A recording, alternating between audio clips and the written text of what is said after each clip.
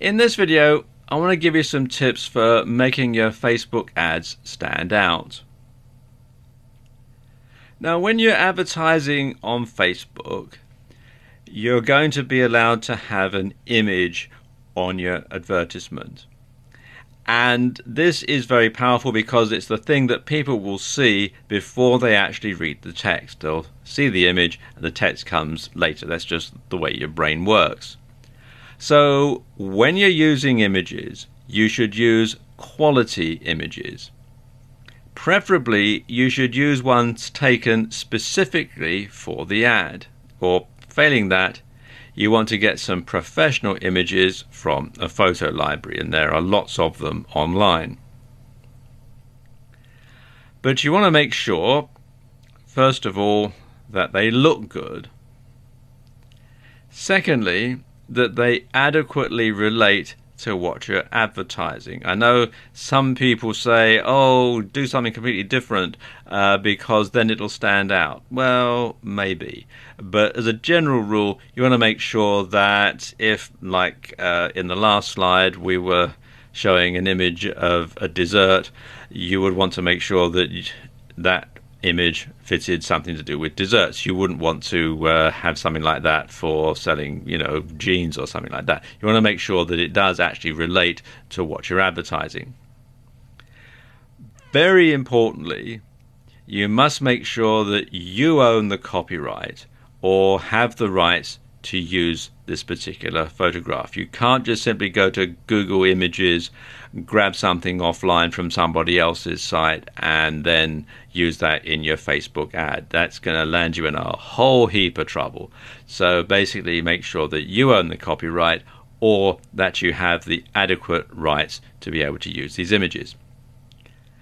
And also, you want to make sure that they're not likely to be seen on another ad, because that is going to destroy your credibility. So you want to make sure that it is a unique ad. And as I was saying earlier, that's really why you want to make sure that you have a picture that has been taken specifically for this ad, for you or by you, and for no other purpose.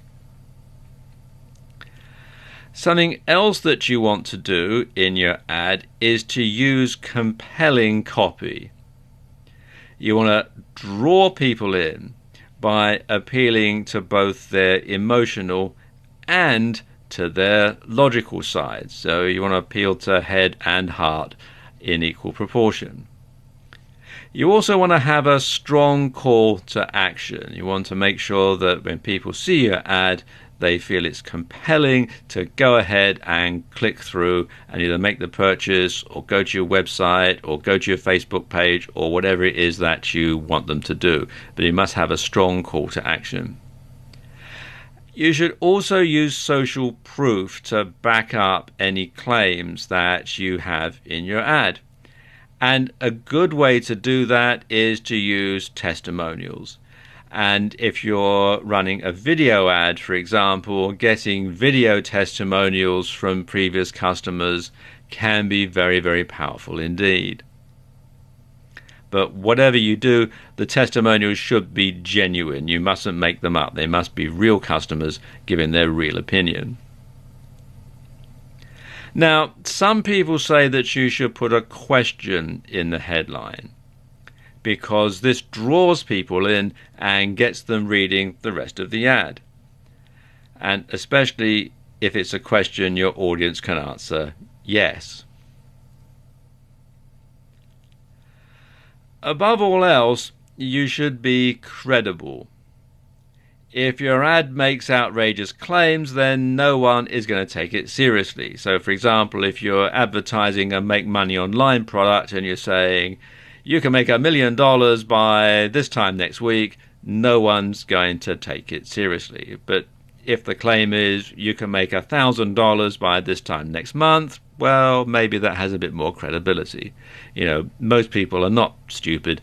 They can tell when you're making some outrageous claim that simply doesn't make any sense. You can also use the psychology of color to your advantage. And this is something that works on a sort of a subtle, subconscious sort of level. studies have proven that older people tend to like blue, purple and green, whereas younger people prefer yellow, red and orange. So you can build this sort of thing into your advertisement. In fact, you can actually take it a step further because different colors tend to relate to different things. For example, yellow tends to convey optimism, clarity and warmth. Orange is considered friendly, cheerful and confident. Red is exciting, youthful and bold. People associate purple with things that are imaginative and creative. With blue, people tend to associate it with things being dependable, trusting and wise. Green tends to be associated with things that are peaceful, healthy and associated with growth. And grey is a balance, neutral and calming. And if you think about it, if you think of big corporations, if you think of products that you go out and buy off your supermarket shelves, for example, look at the colouring of the packages, look at the colouring of the advertising, look at the colouring of company logos, and you can see the sort of message that they're trying to get across through the colours. And you can do that too in your Facebook ad. And finally, when it comes to your ad, don't sell. Now, I know that sounds counterintuitive, but people don't like to be sold to. And the best ads never feel like ads. So if you want people to care about your product or service, you need to make them feel like you're delivering a solution to a problem or a need that they're facing. And one good way to come up with ideas is to look at other successful ads in other niches and apply those strategies and tactics to your own advertisement.